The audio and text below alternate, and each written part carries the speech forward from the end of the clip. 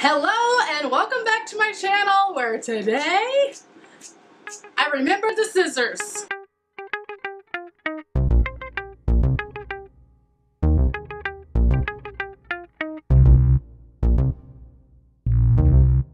Okay, so today I have something super exciting for you guys. As always, we try lots of interesting things on this channel. So today we're going to be testing out something very unique. Scissors, this is where you come in. Today I received this package right here and I'm really excited how gold it is. This should be very indicative of the contents that are inside.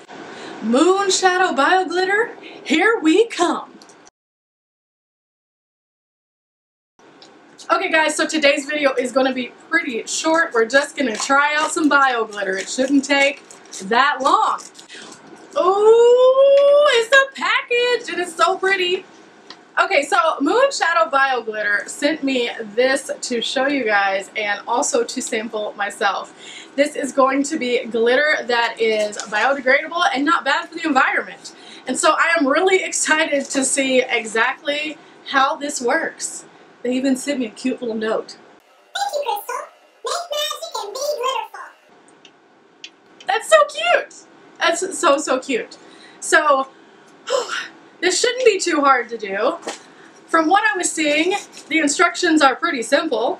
So we're going to see if it really is as simple as it looks. Gold bag, here we come. So let's find out what is inside the bag to start with. We have 3 little pots of things. Oh, the packaging. Look at the packaging. It's so pretty. Like, it is so pretty. There's little moons on there. This is a wood cap. And then, boom! Glitter! Oh my goodness. They know me.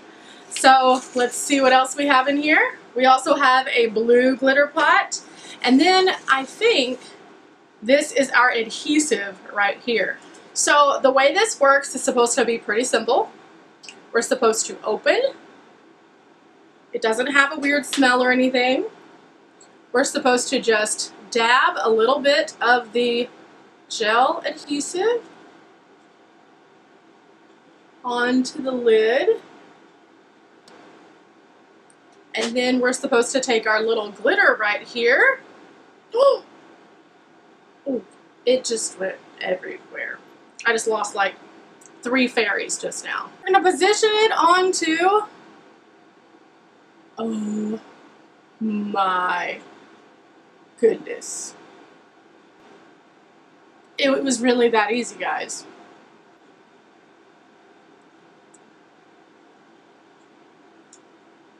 I'm loving it! Okay, so it's really that easy.